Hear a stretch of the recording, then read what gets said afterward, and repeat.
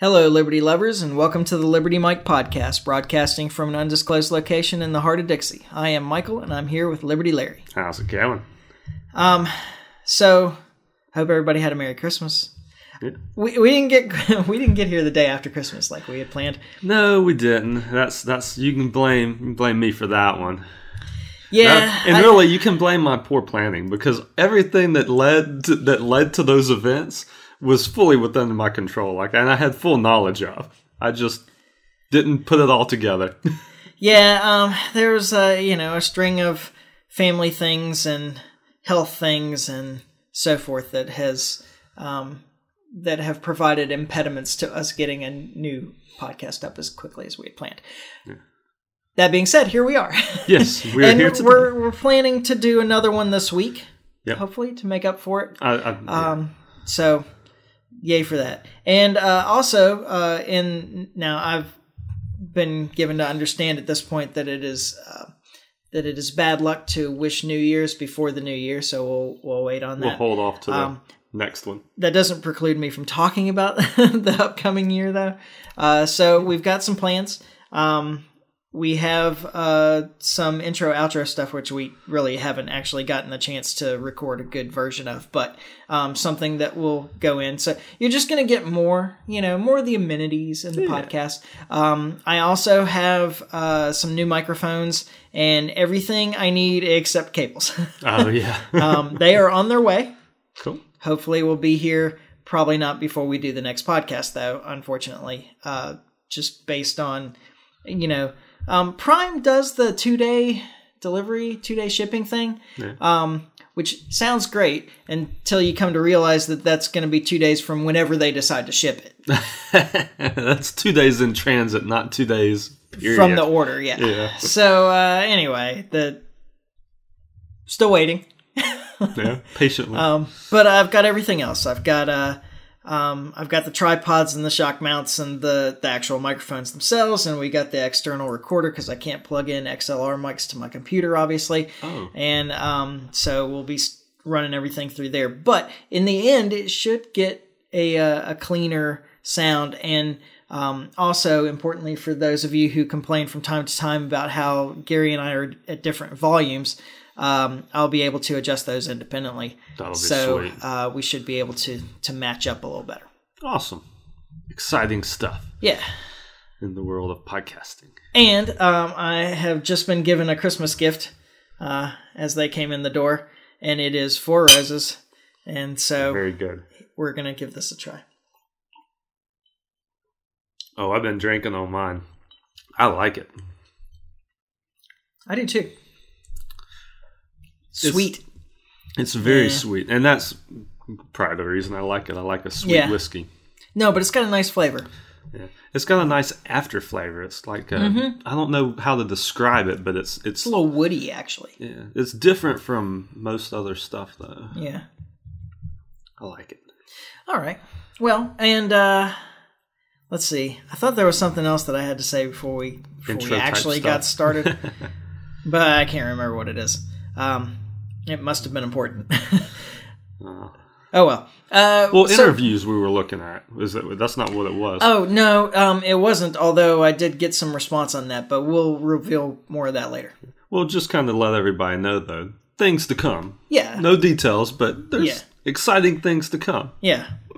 Hopefully you'll hear from some of your favorite libertarian characters in the next year. Yeah. Hopefully in the next few months, actually. Yeah. So we'll see how that works out. Anybody who wants to give me a crash course in Skype? We're going to need that. Yeah, I think I'd appreciate that. How about you, Callie? Do you know Skype? I don't Skype. Oh, well, okay. My friends does, but I don't. Well, look into that for us. our new tech advisor. Right. Okay, and but what we're going to do for you today is another crazy things that libertarians say. This one will be crazy things libertarians say 2.0. Yeah. So actually, you wanted to start us off with a recent news story. Well, yeah. And this may be something some people's heard about, maybe not. I don't know. Kind of depends on your vantage point. But they moved the smoking age up to 21 And they actually did that in an omnibus bill. Maybe I'm pronouncing that correct. But the big spending bill that they just passed a couple of weeks ago had in it a provision to move the smoking age nationally to 21. And this affects me because I work in retail. And it's one of those things that's really weird kind of how they did it, because like there was almost no grace period. Like, so I think we had maybe 2 weeks from when they passed the bill to when we had to start enforcing that. And I have a lot of problems with that. I don't know how Mike feels, but it's been interesting talking to people because, you know, I talk to people a lot about these type things. I work in retail, and all of our signs in our store right now are like literally it says 19, and we've crossed through it and put 21 on it. Which is already weird for Alabama, though, because Alabama had the age at 19 instead of 18, which is what it was most places. It's pretty well standard across the country. There were some places that have moved to 21 ahead of this, some states and whatnot. When I looked into it a little bit, but it's national now. And 19 was kind of an odd one. It was usually either 18 or 21, but in Alabama it's been 19. But yeah, so all of my signs are like cross through, so people ask questions and just talking to people. And everybody I talk to is in support of it. They're like, oh, well, that's great. They need to do that. It's been needing to happen for a long time and things like that. Well, doesn't it make it a lot easier for you anyway? Because now you only have one birth date that you need to look for. It's true. You're not wrong about that. But that's not, I mean, I disagree with it. I mean, to me, if you're 18, you're an adult. If we're going to say that, if the government's going to say that 18 is the age that you're an adult, then you need to be an adult at 18. I mean, if that's going to be the arbitrary time we use, let's use it, you know. Should drinking be rolled back to 18? I absolutely think it should be. I'm in full support of that. Okay. Well, I mean, I certainly side with you for the most part there. Of course, I would just abolish those ages entirely. Yeah. They're completely meaningless. Now, what I do find interesting, though, is that while they're moving the drinking age has remained 21, the smoking age is being moved up to 21. They're also talking about lowering the voting age to like 16 or whatever, too. Right. So I find this to be an interesting dichotomy. We're like, okay, well, you're too stupid to make your own decisions about how you're going to, you know, live your life in terms of what you put in your own body. Yeah. But clearly you're intelligent enough and understand the world well enough to decide who should rule over the rest of us. To pick your representatives, right? Mm-hmm. No. It's been interesting talking to folks, though, because there's overwhelming support for this, at least that I've seen. Like I say, I mean, I just have a little small area, you know, people I talk to, but the support of it's been pretty overwhelming. And it boggles my mind. I don't understand it, because honestly, when you talk to people who do support it, they're always like, yeah, but, you know, teenagers are starting to smoke younger and younger, and, you know, they can't be doing that. But this isn't preventing 14 and 15-year-olds from smoking.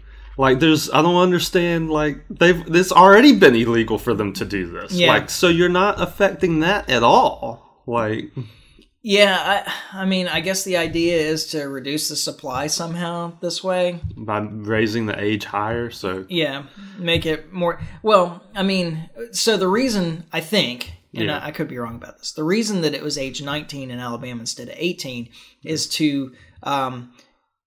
at least make it far less likely that a senior in high school would be old enough to buy cigarettes. To buy them for someone at the school. If you're 18 while you're in high school, then if the smoking age is 18, then you have seniors who can legally buy cigarettes and then, of course, distribute them to all their 16-year-old friends. Yeah. I guess I do kind of get that. Yeah, I mean, it's the only thing that makes sense to me. It could be wrong. It could be just another arbitrary number, just like 18 is to begin with. Yeah.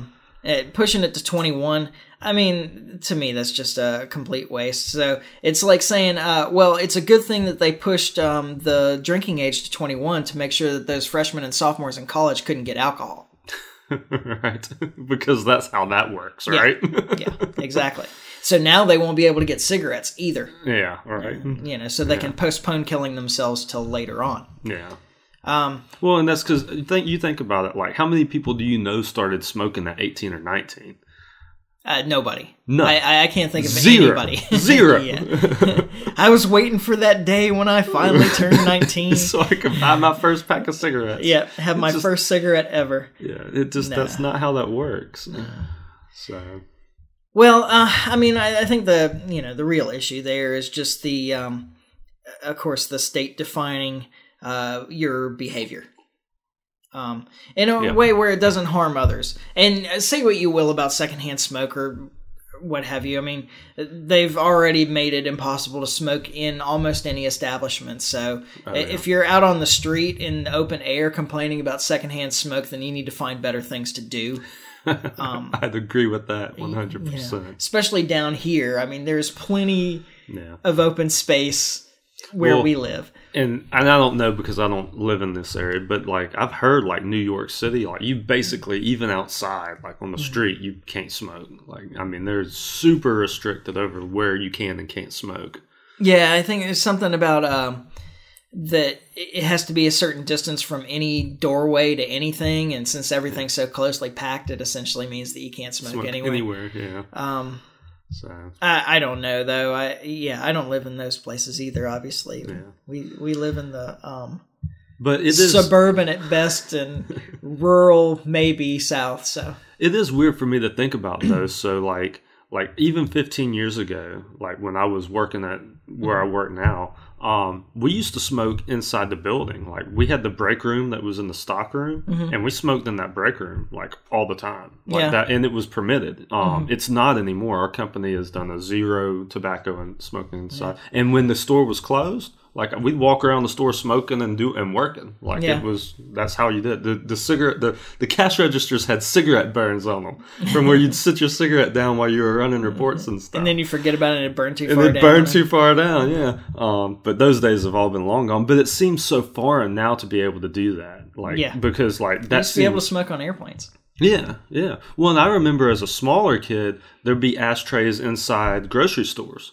Like and that's sitting on the corners, like on the corners pedestals. of the they were all in the store, and that all seems so foreign to me now. But I mean, there was a time where that was the norm. Yeah, and so, I guess I'm okay with that. Like I appreciate that now, especially since I quit smoking. Oh, I absolutely however many years ago now, seven or so years ago. It's been about 7 for me now too. Yeah. And I'm the same way. Like, I mean, I wouldn't want to go into places. I mean, I hate going to casinos and bars now because of just that. And the smoke just irritates me now. Yeah. However, the decision should be in the hands of the property owner, not in the hands of the state. Agreed. Yeah. And who is the state to decide what people do in somebody else's private property? Yeah. Absolutely. Just generally, unless of course it harms somebody else, and then I guess you can make the secondhand smoke argument, but I don't think it's a real strong one. You still make a decision by patronizing that place or not, right? So, and that's just like bars. Like, I mean, I will go in a smoking bar, but I prefer to go to a bar where there's no smoking allowed. I was studying anthropology in Georgia when they were enacting stricter smoking laws in terms of inside establishments at the time that I was in school. And so I actually did a project.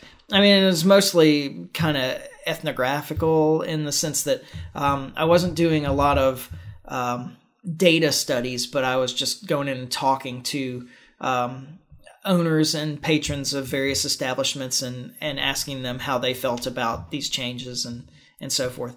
And I remember there was one, I was talking to an owner of a Waffle House franchise. Ooh. Yeah. And I thought, like, this guy's going to be totally against this. He's going to be so frustrated about them banning smoking in the Waffle House because this is like what people do in a Waffle House. Oh, yeah. You know? Drunk people at 3 a.m. are having a cigarette in the Waffle House. Yeah. And I remember being really surprised at him when I asked him about it. And he said, actually, our revenues are up because people don't sit here drinking free coffee and smoking for hours at a time. We have quicker table turnover and we get more patrons in and out of the restaurant, and so our revenues are up since they enacted. That's interesting. You wouldn't think that, but that makes nothing but sense. Yeah.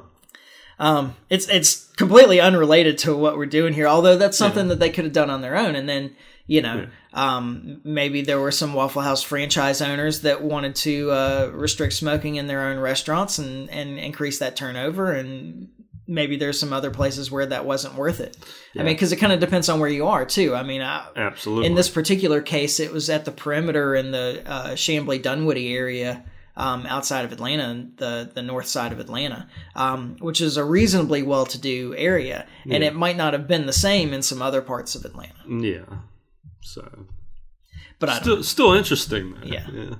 I didn't have like a really wide range in terms of geographical locations that I went around asking people, but I did have a fairly wide range in terms of types of establishments that I went in. Yeah. But that was the one that I remember specifically because I was surprised at the response. Yeah. Yeah.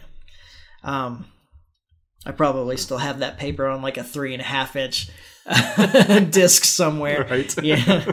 Oh well. I will never be able to retrieve it because I have nothing that'll play nothing that'll to pull it from. No.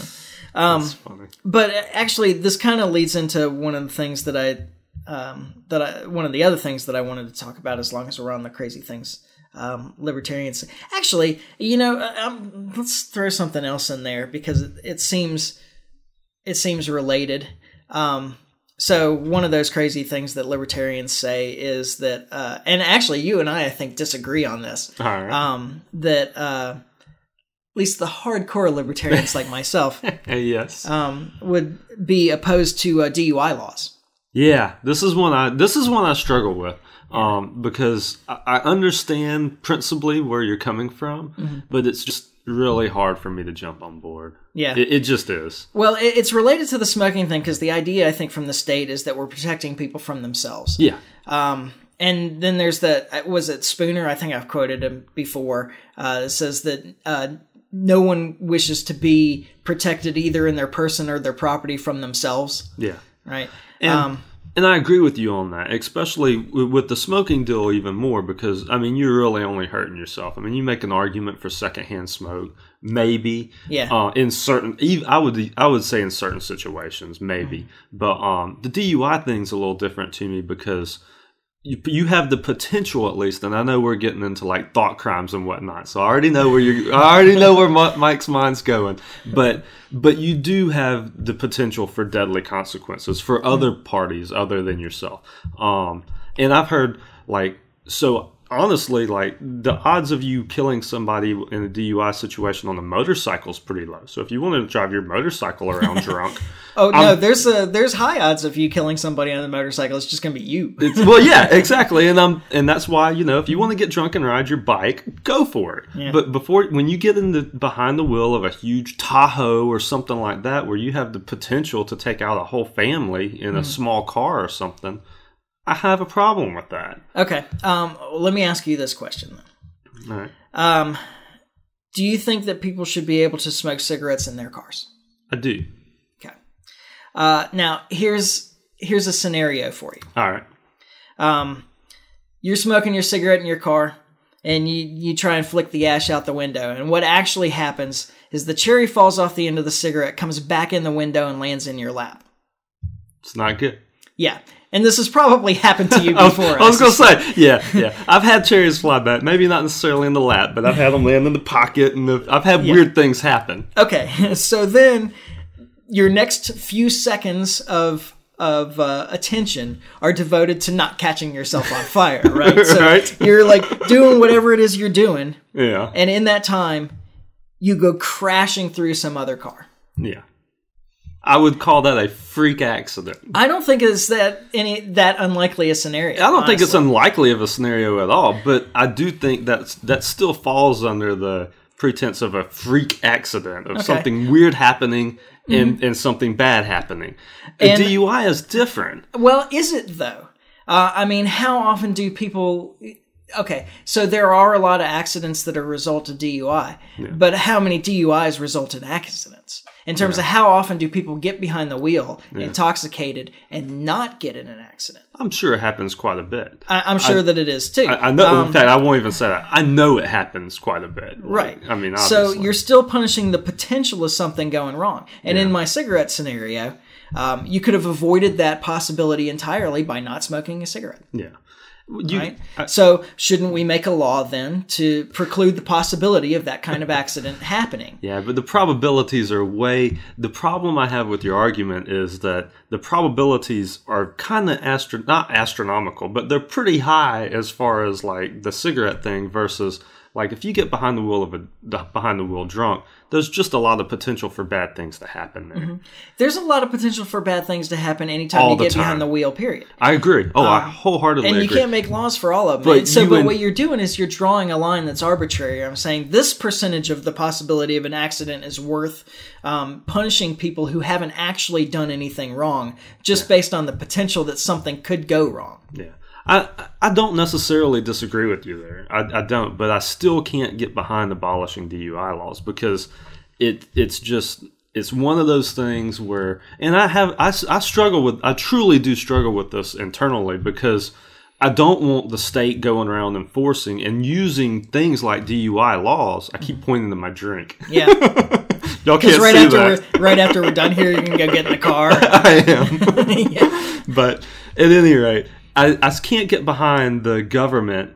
I have a problem with the way government enforces stuff like this because they go what I would believe is too far with it. Right. And that's a real big part of the problem with these kinds of laws anyway. Anytime that you give the law enforcement the opportunity to be proactive in enforcing something, it creates antagonistic interactions between law enforcement and civilians. I wholeheartedly where none agree. could have existed. And it creates a much greater potential for violence, which is, I would think, on the top of the things that we want to prevent. Absolutely. And so I agree with all of that.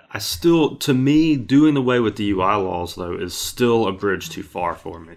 How much do you think that they impact the amount of times people get behind the wheel after drinking? I mean, we've just been making this argument that having a law raising the cigarette or the tobacco age to 21 doesn't do anything really to prevent 14, 15-year-olds from smoking. It doesn't. And I think that probably the same is true of DUI laws. Just punishing people, I don't know, is actually that effective in preventing the behavior. I think, here's what I believe, though. I believe that if you did away with DUI laws, that it's one that you would see a lot more people get behind the wheel drunk than do currently. Like, I believe that. Like, if there was no chance of getting stopped and getting arrested, the only fear you'd have was, well, I better not get in a wreck. I think you'd see a lot more people rolling those dice than you do now. I don't know that that's true. It's purely conjecture, and you may be right. But as it is, you're also making criminals out of a bunch of people that wouldn't be criminals otherwise. I agree. That they would have driven home safely without any problems at all, and instead they're in jail. Yeah. Potentially, or they would have driven to a family full of... Well, you can't... But the problem create is... laws on the possibility that something... that you'll actually commit a crime. You're creating a crime where there isn't one in order to prevent a crime where there is already. It's true. But do you believe that drinking inhibits your driving ability? Absolutely. Okay. So we agree on that then. Yeah, absolutely. So, and I think that everybody knows that too. Yeah, well, I think everybody knows that too. And do you think that smoking cigarettes increases your chance of having lung cancer or emphysema? It absolutely does. All right. And do you think that people are unaware of that? Absolutely not. All right. I'm just saying that the difference between the two of those is that one, when you're smoking a cigarette, you're only hurting yourself. Mm-hmm. And I mean, we live in a country, you're free to do that. You have the potential to hurt other people when you drive drunk. Yeah, you have the potential to hurt other people when you do a lot of things. A lot of things, but there's not a whole lot of question whether or not you're going to be a better driver sober than you are drunk. Mm-hmm. So we should have everybody driving sober. Okay. And so that's what I work from. That's where that's where my mindset is coming from this. I like I say, I have a lot of problems with it. I'm not saying I don't, but I can't wipe away DUI laws. Like if I'm ever the guy, that's just where I'm at with it. Well, I have a real issue with punishing people for potential pre-crime. Yeah, for potential damage. I agree. I don't. And I think that in order to remain logically consistent, you would have to get rid of that too. And you're not wrong. You're absolutely not wrong. but I still can't get on board. I'm still not on the bus, man. All right. Well, now we know that if Gary's in charge, that he will continue to enforce laws to prevent the possibility of damage. Well, this law. Well, why stop there, though? Yeah. Well, that's we know where I would stop. We know that's where I would stop. I mean, it really is one that I just, like I said, I can't get behind it, man. Okay. Well, I mean, we've talked before on the previous Crazy Things Libertarians should say that all drugs should be legal. I'm down for that. All right. Well, I mean, there are some drugs that definitely increase your chances of violence against somebody else. It's true. So true. Why are they on the list of things that should still be allowed, whereas drinking and driving is not? Like I say, so give me an example of a drug you're referring to. Let's say methamphetamines. Yeah. I do believe a lot of the violence that's around methamphetamines, though, is around the fact that it's illegal. Mm-hmm. And I think you would curb a lot of that by legalizing it. I think you would remove a whole segment of that. Yeah. And in the end, because here's what I'm always, anytime, like, I'm not a big fan of laws, period. Mm-hmm. I mean, I am a libertarian, but if you're going to have a law, Are you, though? Well, okay, Mike's questioning me, but if you're going to have laws, they need to be set in a way to do the most good. So obviously, outlawing crystal meth, in my mind, does the least good because there's more violence around the acquisition of it than there are of the actual use of it. So the law isn't doing good. A DUI law, while I have my issues with it, and I do believe you're going to get the most good out of having that. Okay. For society. No, I think that you're probably also thinking of it in an urban-suburban environment. Okay. What about, I mean, we live in a state where there's like broad stretches of nothing. Yeah. Okay. What about people drinking and driving out there? Yeah. Well, and we go where back. There's almost no chance of them harming anybody else. We go back to one of our principles here, though. Mm-hmm. So I think that each area should be able to make laws and rules for their own areas. So I wouldn't be for a national DUI law. No, I absolutely wouldn't support that. Which is part of my problem with the 21. That's a national law for the tobacco, which I have a problem with that too. But when it comes to the DUI, though, I think all areas should be able to choose for themselves. So, like, out way up in Alabama where there's nobody anyway. Mm-hmm. I mean, I think if that area decided they wanted to abolish DUI laws, I mean, I may not be for it if I lived there, but I wouldn't be as against it as I would be like here in town. Yeah. You know. Because of just what you said. I mean, that would be the argument is, look, there's nobody on these roads anyway. Yeah. You know, it's more likely you're going to hit a tree than anything else. Yeah, except for the one cop that's out there looking for somebody that's driving drunk so that they can collect some money for the state. And in an area like that, odds are everybody knows everybody anyway. And if that cop sees that guy that's obviously shouldn't be on the road, his responsibility should be more to help that guy than it should be to arrest him anyway. Okay.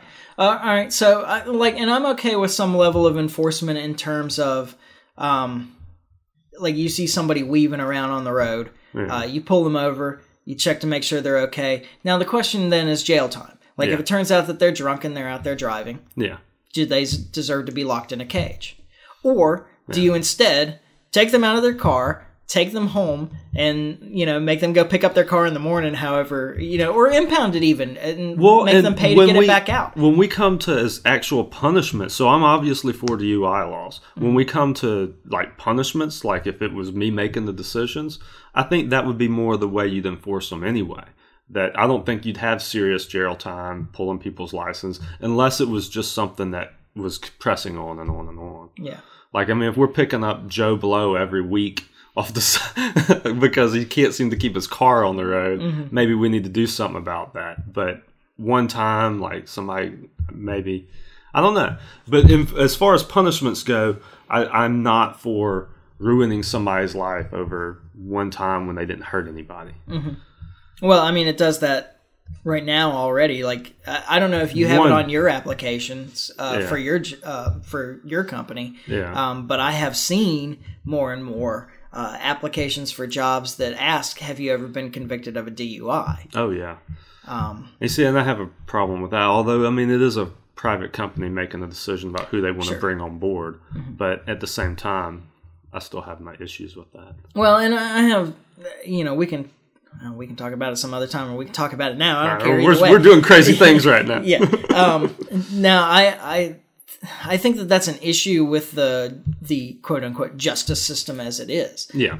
That when you've been convicted of something and you serve your time and you get back out, and then the fact that you served time for whatever conviction is used against you, and like you said, private employers, they can choose to hire or fire whoever they want. Yeah. And I don't have a particular problem with that, but I do have a problem with the mindset, I guess, that somebody is always then to blame after they've committed a crime. Because the whole idea of them serving their time is that they've served their penance for the wrongdoing. Absolutely. And they're supposed to be... So I do have problems with preventing felons from voting. Yes. Once they've paid served their time. Once they've paid their due, they've paid their due. Right. And denying them even denying them what I consider to be their basic rights, like firearms ownership. Yeah. Even if they've been convicted of a violent crime, they went in there, they served their time, and the idea is that they have been rehabilitated. Well, that's what I was fixing to say, and that's the difference between what we do now and what we should be doing when we arrest somebody on any crime anyway. The whole idea of going to jail should be to rehabilitate you. To make you, when you leave jail, be a more better person to society than when you went in. And we all know that that's the opposite. Like now, nobody comes out of jail better than they went in. They just unless they've done it on their own. It's not because the system helped with that. Yeah. Well, and then, the question becomes, well, if they haven't been rehabilitated, then why are you letting them back out? Right? Well, exactly. If what they did was so wrong that you needed to put them in a cage for however many years, if they're not better, then why are you putting them back out into Because we got so many of them in cages right now we can't do anything, which is a problem, which means we have too many laws and we're trying to enforce too many things. Yeah. Did you hear the thing Pete Buttigieg was saying that he felt that they should decriminalize all drugs? I don't think I did. He said this recently, and he was getting a lot of pushback, and his main things was that I don't think people should be serving all this time for possession.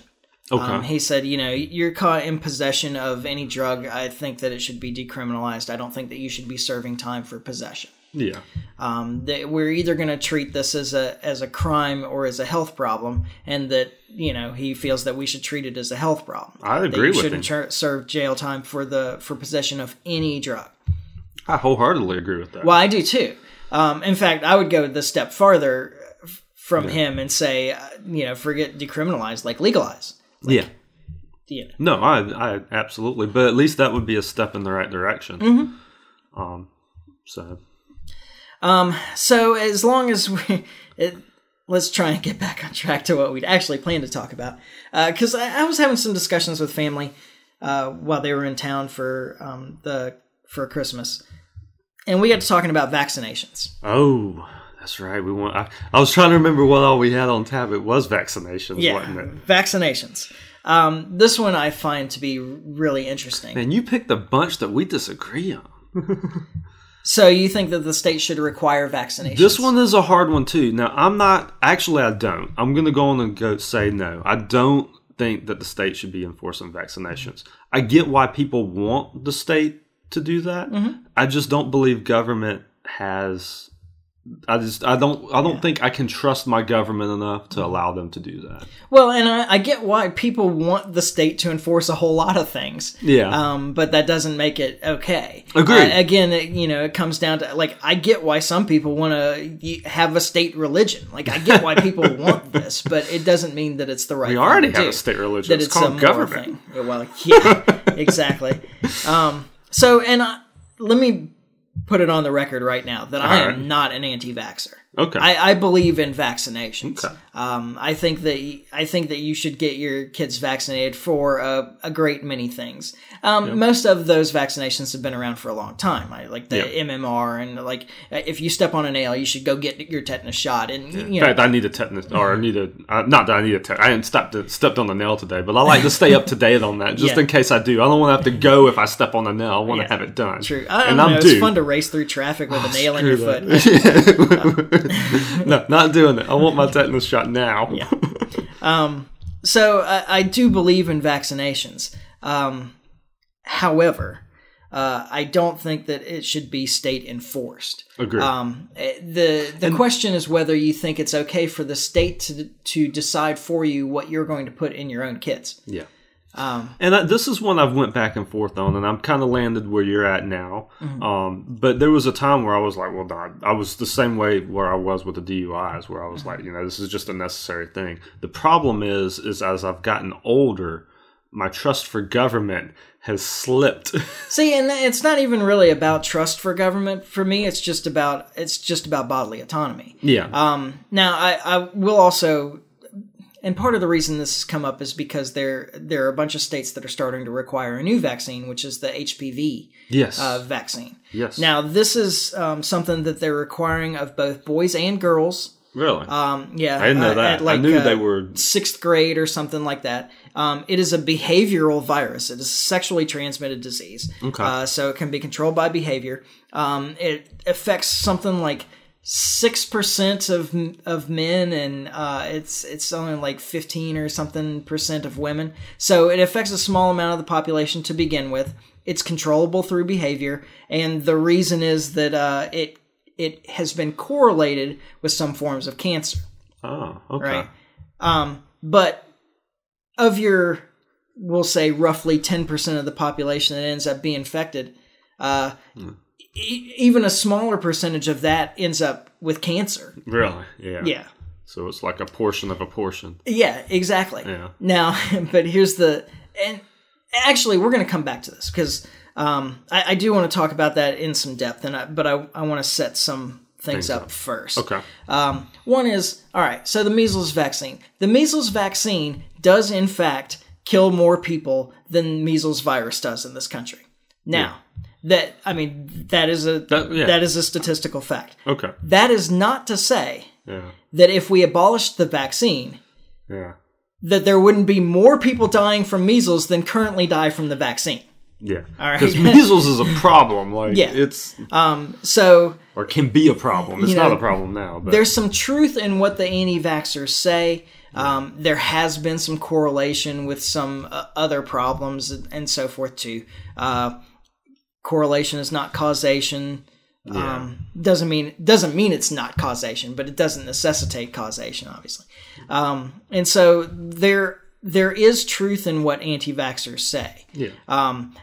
But that being said, I don't think that it's a good argument and a strong argument not to protect your kids. I think that you should do that. Now, because I think you should do that, does not give me the right to use the power of the state to make you do that. I'd agree with all of that. And when I was debating this with my brother and sister-in-law, the first thing that my brother said was, "Well, if you don't get your kids vaccinated, then you shouldn't be able to take them to public school." Okay. Now let's find out what Mike thinks about public school. No, I wasn't going to launch into that right now. Remember, I ran for Board of Education. Yes, you did, to abolish it. Yeah, well, maybe. I wouldn't have had much success in abolishing it. I didn't have much success in the campaign either, so and I'm okay with that actually. Like, I think that these groups can get together and decide what they want to allow or not. Yeah. Of course, to me, the answer is that you privatize that whole thing, right? So if you are in a community that believes in vaccinations and doesn't want your kid to go to the school where the rest of them go, then you can have a private school that does let your kid in, and other kids that haven't been vaccinated. Fine, not a problem. This is easily handled through privatization. Absolutely. Now back to the HPV thing. Yeah. This is what a lot of this is really about, I think. Okay. And it's not a comment on the merits of vaccinating, but it is a comment on the drive for state control of this kind of thing, or state mandate of this kind of thing. There are two different vaccines that I'm aware of, based on my brief research on this, for the HPV, and one of them is Gardasil, I think it was. I should have written that down. I've heard of Gardasil. Well, and there's another one, and I can't remember what it's called. But it doesn't matter, because that one isn't allowed to be used in the United States. Oh, really? Right. Only Gardasil is allowed to be used in the United States. It's the only HPV vaccine available. Now, Gardasil is manufactured by Merck. Yeah. Big Pharma, Merck. Yep. And they produce the vaccine for something like $50 a dose. Okay. And then they sell the vaccine for between $200 and $300 a dose. And there are 3 doses required in the vaccination round, right? Yeah. So now this is what happens in the end, is that when the state requires the vaccination for HPV, then every single student in a public school gets between $600 and $900 of cost associated with that. And of that, like $400 to $700 goes to Merck as profit. Really? Yeah. Because that's the economic reality of the vaccination. Are we to just assume that it's an accident that only one company is allowed to do this? Oh, of course. I mean, that's just. Well, I mean, we got to have the FDA to regulate these things, right? Right, and make sure that there's no competition. Yeah, exactly, because that's all that is. Like, there's no reason to believe that this other company has any worse of a product. They're just not allowed to operate here in the U.S. I mean, they're sold internationally, no problem. Actually, I think the other one is also an American company, but it may be French. I'm not sure. So I don't remember either. But my point, though, is there's no way this is an accident. There's money being shuffled around here. Mm-hmm. So yeah, and it's the same kind of thing as the EpiPens, requiring all schools to purchase a bunch of EpiPens just in case. The EpiPens are really expensive. They shouldn't be, but they are. Yeah. And the reason they are is, again, the FDA limits that. There's only 2 companies that can produce the EpiPens in the U.S. Yeah. And one of them has like 90% of the market share, and that's, of course, the one that managed to lobby successfully to have their product put in every public school. Yep. And this is another one of those things where, in the case of the EpiPen, the schools are purchasing it, so it's a transfer of tax money to the company that produces it. Yeah. In the case of the HPV vaccine, most insurance companies don't pay for it, and it would be the families themselves that had to pay for it. So it's a direct transfer from the parents of any of these students to Merck. Yeah.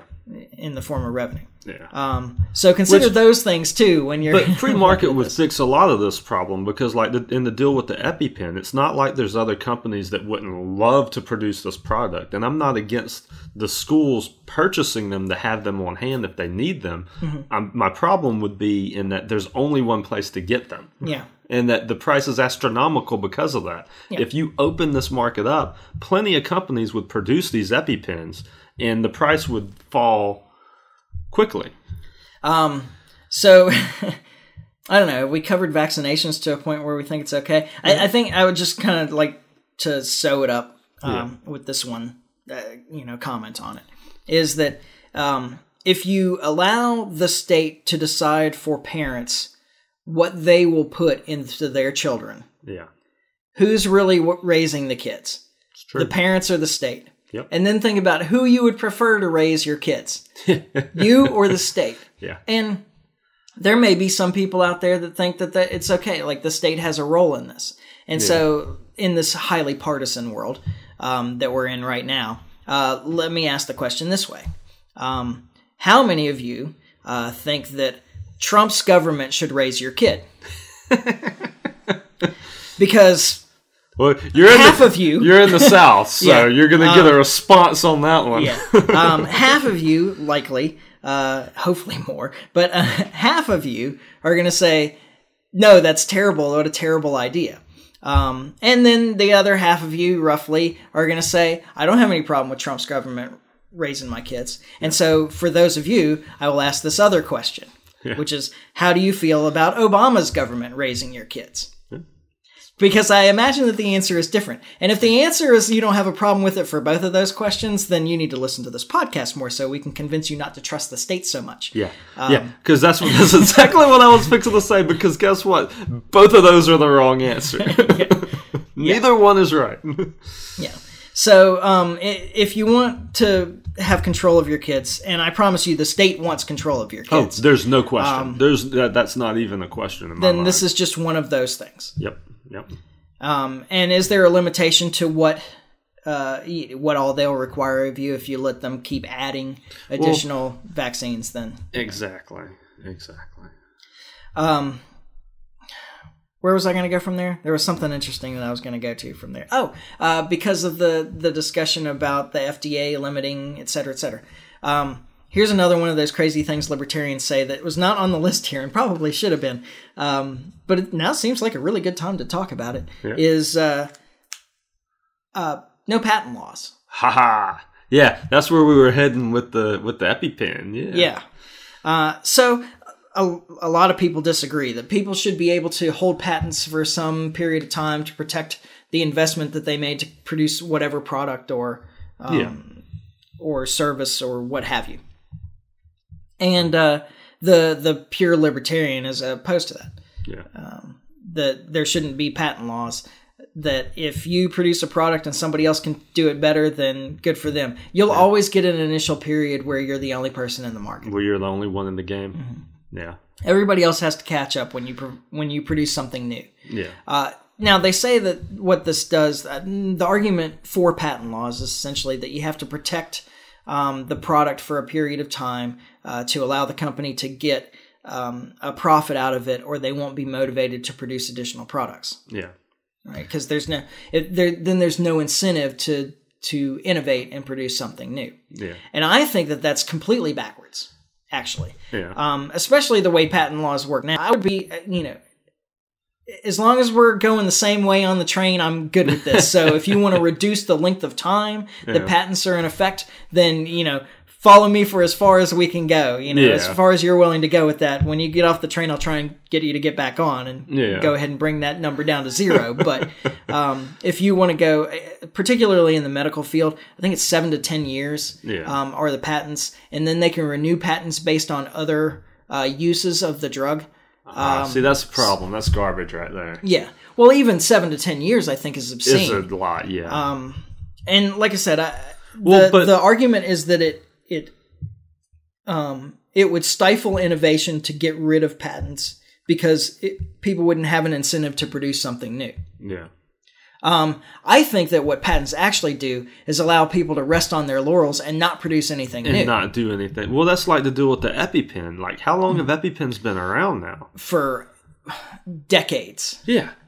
Exactly. And we're still on these same patent laws with the Epi because there's only one company that produces them. Now it's there's two. Is there? I mean, there's plenty of companies that produce epinephrine, but there's two companies that produce the EpiPens that are in use. And the patent isn't on the drug anymore. The patent is on the delivery system. The delivery system. Yeah. I gotcha. So they give them an opportunity to renew it based on something else. Yeah. And so for a lot of drugs, what it happens to be is that it's produced to fight heart disease, but it also lowers blood pressure. And so after the limit of the patent, they renew the patent from preventing heart disease to lowering blood pressure. They can repatent it under a different treatment. Yeah. See, that's garbage. A different effect. I mean, that's garbage. Now, I think that if you got rid of patent laws entirely, it would actually encourage more innovation because it gives you less time to reap the benefits of any new production that you have. Yeah. So it encourages you to. So you want to be constantly producing something new. Something new, exactly. Yeah, you're not leaning on the old stuff you've done. You want to have that new thing that bring that new revenue in. Yeah. And it helps the consumer because then once these other companies finally do figure it out, there's more of it on the market. Right. Which is the problem with the EpiPen. The problem with EpiPen is there's not enough on the market. There's not enough out. That's the reason the price is so high. You had a bunch of other companies start producing this product, the price would drop. Because thanks to the government's help, you have an essential monopoly. Exactly. On the product. Exactly. Which is crazy because that's what the libertarians always get hit on the head with. Well, if we didn't have government controlling these things, there would be monopolies everywhere. But in reality, the government is the one that's creating these monopolies. That's not a that doesn't happen in true capitalism. You'd have no monopolies because there would always be somebody there to produce the product cheaper. Yeah, it'll happen for a time, but other people will see an opportunity some way or another. Yeah, to get into the market, and there's lots of other ways to get into the market, and people don't. That maybe people don't recognize. So if you have a company that has an essential monopoly on a new product, that they've created something new and interesting, some product that they're giving out to people, when other companies figure it out, it is going to drive the price down because, and maybe even not at first, because when the companies first produce it, it's probably going to cost them more because they haven't had the experience with it. Yeah. Meanwhile, presumably, the company that produced it in the first place, if they know they can't rest on it for 7 to 10 years at a time, has been trying to find ways to produce more with less input to lower their own prices. And for as long as they're able to do that, they'll keep competition out of the market, direct competition out of the market. But there's other ways in, too. So you can have like a fancier version of it. Yeah. Or just a higher quality version of it that it costs more, but the quality's better. Yeah. Or you can have a lower quality version that costs less. There's a lot of different ways to attack a market like that. Yeah. And you end up with a diversity and a competition that creates a lot more opportunities for everybody involved, or all the consumers involved. Yeah. So you can pay more for better, you can pay less for worse. You can just go with the standard. Maybe somebody can get one that does whatever it is faster. Somebody can get one that has more power, like you think about tools or things like that. Yeah. You got your drill that the drill bit spins faster and faster and faster, so you can get your drilling done faster. But maybe that's no good for the guy that's drilling through concrete. He needs more torque, like he needs real power to get through whatever he's drilling. There's a lot of different ways to develop the product in different directions. Absolutely. And all of those things end up being difficult to attack if there's strong patent laws. Yeah. And so prices remain up, and you don't get all the diversity in the market, and there isn't competition, and prices don't go down, and the consumer doesn't have options. And all of that seems bad for the consumer. Exactly. So that's my argument for no patents. We didn't talk about the thing. We only talked about one of the things that we had planned to talk about today, but I think that's a good place to stop. Probably right there with a nice pitch for a real free market. I mean, it just shows once again that the only way that you can maintain a monopoly is with government help. With government help, that's the only way, at least that I know of, in like our history that it's been done. Right? I mean, yeah. I can't think of any alternative examples. Even when they were attacking the trusts. When the government was attacking the trusts and tearing apart these big companies, they were already losing market share at the point that the government got involved. When they got involved. I mean, and that's just that's a really typical story of government, where government moves into something and there's already a trend going in the direction that the government wants it to go, and the government steps in and makes a law and claims to be responsible for claims they did this. We did this. Yeah, when it was actually the market that was already making that change. Yeah. Child labor is another one of those same things. Child labor was already leaving the market. Yeah. There was already a strong trend away from child labor. But then the government stepped in and made a law and said that they made things better for everybody. Yeah. But they were unnecessary. Yeah. Maybe you sped up the process a little bit, but the market was working it out. Yeah. Right? Yeah. Yeah. Exactly. I mean, we can get on child labor sometime too. That would be another crazy things libertarians say. Yeah. But I'll just suffice it to say with that in places where child labor is an issue, it's not that those kids would be going to school or leading very productive lives if they weren't working in the factories. It's that they would likely be starving if they weren't working at the factories. People do what's necessary to survive. And it's in most cases where there's a problem of child labor, the alternative is worse. Yeah. So there you go. So we got to mark one thing off our list. All right.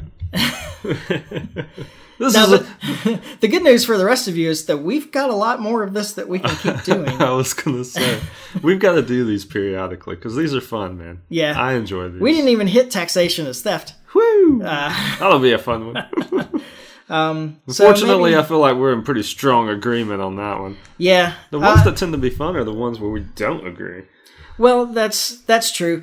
There's always the opportunity to try and express it in a way. I mean, like we can make the arguments against taxation being theft. Like we've both had this conversation with people that disagree with us so enough. many times. Yeah. Well, and that's part of the fun thing with this too. Is like, I mean, I've heard all of the counter arguments to all of us. You know, because that's the norm. Like that's normally we're trying to change people's ways of thinking here. So. Yeah, with a lot of this stuff, and I hope that I was able to stress it enough with the DUI thing. One of the things that is often not considered that should be considered, and it's actually the main thing that changed my position on borders. Yeah, is what is required to enforce the law. Yeah, and what kind of impact does that have? Exactly. And I think that people tend to forget that aspect of laws in general is what's required to enforce those laws. Yeah. And what kind of impact does that have? Which is where my problem is with the DUI thing. But I mean, that's where my problem is the enforcement. Yeah, but it's not. It doesn't stop you from wanting to have the law. It doesn't. No. In that case, it doesn't, man. I'm just going to go and say I'd like to. I'm going to mess around on the Liberty Mike page. I'd like to take a poll and just see who all that follow the page is in favor or against. On the Facebook page? On the Facebook page. Okay. Yeah. And see kind of where our listeners fall on this one. Okay. As far as the DUI I've laws. got a prediction that I am in the minority. Well, I would imagine too, but I'm curious because it's an interesting question. I mean, I think most of our listeners are not, at least not expressly libertarian. Yeah. They may have libertarian tendencies, but you know, I don't think most of our listeners would take the radical positions that I tend to take. That we take, in general. Yeah. So. Yeah, that we take in general, and that you take more than I. Yeah. So I'd be curious. I'll have to mess around with the page. I don't know how to set up polls and stuff, but I'm sure there's a way to do it. Yeah, actually, I tried to do one before. As long as you only have 2 choices, though, they tend to be fairly easy, as I recall. Well, if you want more choices, then you have to set it up for like a select group or something. I couldn't. We don't really. I kind of figured it out. We just don't have it's not a private page. Ah, I got you. So it limits your options with polls. Okay. But we can talk about that off. We'll tinker with it. Yeah.